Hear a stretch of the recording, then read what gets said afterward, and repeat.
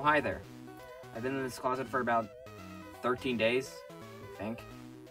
It's a bit boring in here, so I guess I can leave now.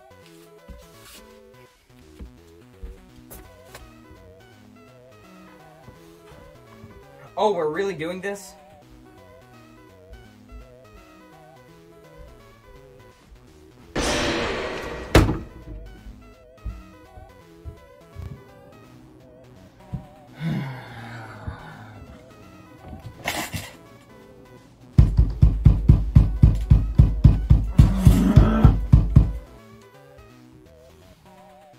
You're not the scary man.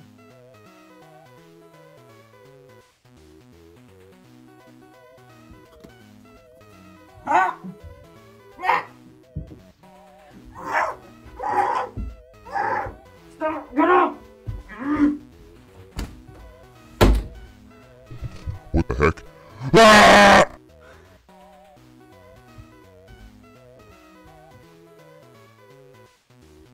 Oh my god, is this ever gonna end? No, it will not.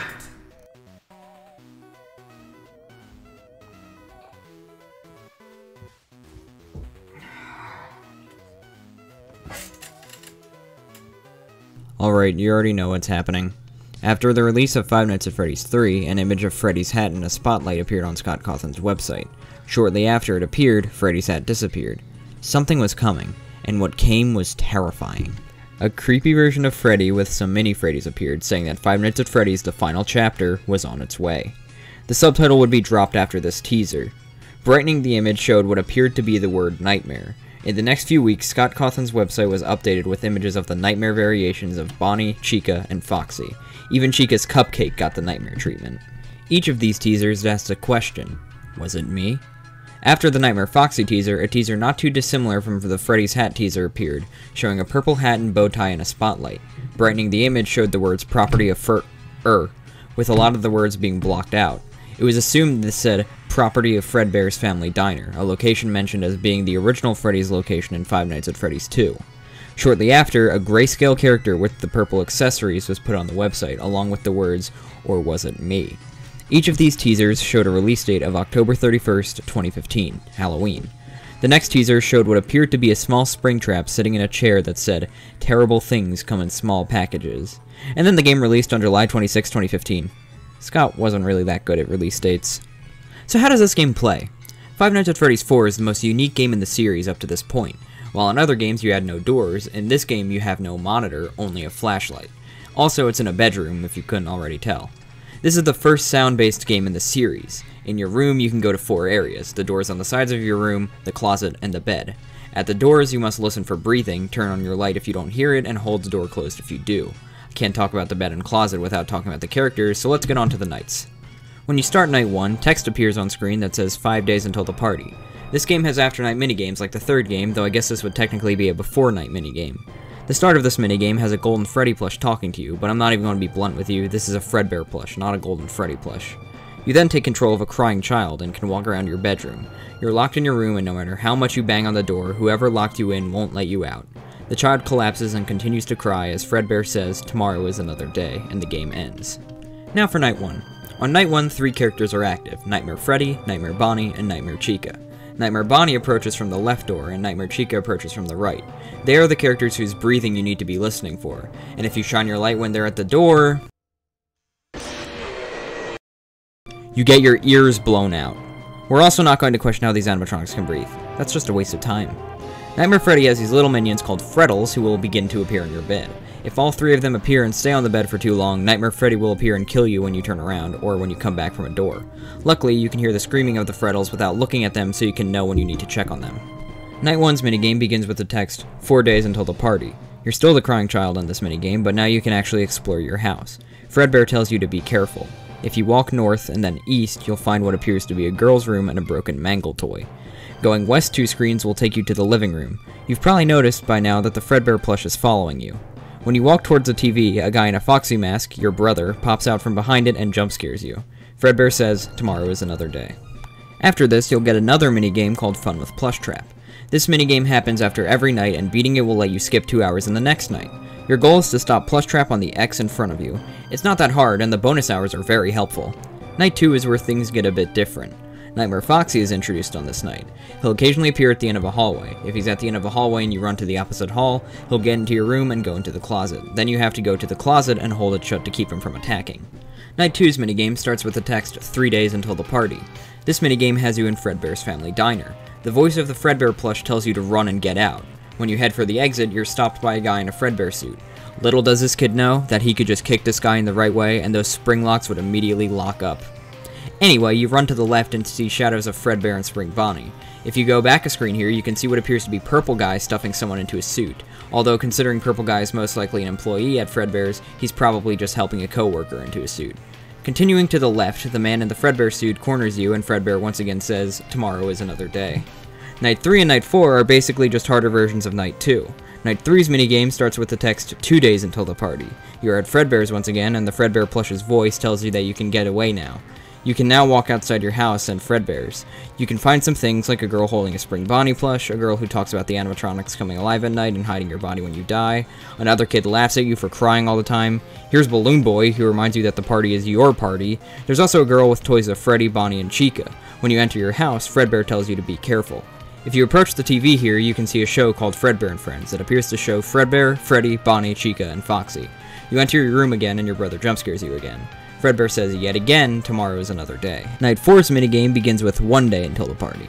This minigame is more of a cutscene. The crying child is trapped in what appears to be the parts and service room and is begging to be let out. After a while, he collapses and continues to cry, and Fredbear says, tomorrow is another day. Night 5 is where things get shaken up a bit. None of the nightmares you're used to are active, but the only character who is active is the new Nightmare Fredbear. Fredbear will run between both halls, and when you hear him stop, go to that door and close it. You can shine the light, but that increases the chance of death.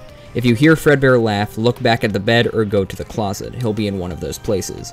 If he's on the bed, shine your light at him. If he's in the closet, you can either shine your light or close the door. This night is honestly not that bad and kind of easier than previous nights. Night 5's minigame begins with 0 days until the party. The crying child is surrounded by his brother and his brother's friends. They continue to taunt the crying child until his brother suggests that the child wants to give Fredbear a big kiss. The bullies pick up the crying child and bring him to Fredbear, and... oh yeah, that's a kiss. Like, how did that even happen? Are they just gonna stand there and laugh? Oh. Now you're probably wondering, did we just witness the bite of 87? No. The copyright year on Fredbear and Friends in the Night 3 minigame, as well as another Easter egg in the series, confirms that this game takes place in 1983. So this is the bite of 83. After Night 5, you'll unlock Night 6 and the Extras menu, as well as getting a star on the main menu. The Extras menu was greatly expanded in this game, however Night 5 only unlocks the animatronics section, which shows all but one of the animatronics, and the Making Foxy section, which shows the making of Nightmare Foxy's head. Night 6 is basically a combination of Night 4 and 5. For the first 4 hours, the regular Nightmare animatronics are active, but starting at 4 AM, only Fredbear becomes active. There's another minigame after Night 6, where the crying child is in a void with his plushies. His brother apologizes and Fredbear gives a little monologue as the plushies disappear. Fredbear says, "I will put you back together," and disappears. The crying child disappears shortly after, with the hospital flatline being heard in the background. Beating Night 6 unlocks more sections of the extras, specifically making Fredbear, Fun with Plush Trap, the jump scares, and Nightmare Mode, Night 7, as well as a second star on the menu. Night 7 is incredibly difficult until 4 AM. The Nightmare animatronics are extremely aggressive, and your main problem is Nightmare Freddy, whose frettles appear very quickly, and if you turn around when Foxy is in his last stage in the closet, or Bonnie or Chica are at your door, it's game over. Turning around is very dangerous. Your main goal for the night is to keep Foxy out until 4 AM, when it switches over to the new character, Nightmare, who's exactly the same as Fredbear in terms of behavior and has a way less menacing jump scare. Upon beating Nightmare Mode, a box will appear on the screen with 2 locks that you can click. After you click for a bit, the words, "Perhaps some things are best left forgotten, for now," appear, and this minigame ends. Beating Nightmare Mode will also unlock Nightmare the animatronic on the animatronics section of the extras, the cheats section of the extras, and a 3rd star on the menu. Like the last game, however, Five Nights at Freddy's 4 has a 4th star, as well as some more locked content. If you go to the extras menu and type the number 20 on your keyboard 4 times, you'll unlock 20-20-20-20 mode. This is the 8th night, and it is very difficult. Once again, you must keep Foxy out until 4 AM and then defend against Nightmare. Beating Night 8 doesn't get you another minigame, but it does get you the 4th star on the menu, the challenges section of the extras, and Fun with Balloon Boy. Fun with Balloon Boy is pretty interesting. After the release of Five Nights at Freddy's 4, Scott Cawthon said that he would be releasing a free Halloween expansion to the game. Over the next few months, more teasers were put on Scott's website showing nightmare versions of Mangle, the Puppet, and Balloon Boy. The Halloween update was released a few hours before Halloween, and it added the challenges, cheats, fun with Balloon Boy, and of course, a few new characters. Nightmare Bonnie and Nightmare Chica were replaced by Jacko Bonnie and Jacko Chica, who are just reskins. Nightmare Foxy was replaced by Nightmare Mangle, who's kind of different in the fact that Mangle never appears at the end of a hall and creates radio static noises when in the closet. Nightmarion, the Nightmare Puppet, is just Nightmare, but when he's active, the music box melody from Five Nights at Freddy's 2 plays, and Nightmare Balloon Boy, who is just a harder version of Plush Trap. Nightmare Balloon Boy is the most interesting character in this update, as he's the only character who is also added to the base game. This is because, unlike the other characters, Scott Cawthon said that Nightmare Balloon Boy can fit into the lore without contradicting anything. The minigames also had some aesthetic features added, like Halloween decorations in the house and at Fredbear's. Now let's get to the cheats and challenges. For the cheats, the Radar and Fast Nights cheats return from Five Nights at Freddy's 3, but there's now a danger indicator cheat which tells you when there's an animatronic at your door. In terms of challenges, there's Blind Mode, which is exactly what it says, you can't see. Insta-Foxy, which makes it so that Foxy's in the closet at the start of the night. Mad Freddy makes Freddy always have 3 Freddles, and All Nightmare makes you face Nightmare for the entire night. Beating these challenges on Nightmare Mode will get you some extra stars, but I didn't do them because I have a good amount of sanity left in me. Plus, this game is just stressful to play. And that's about it for Five Nights at Freddy's 4. What was that?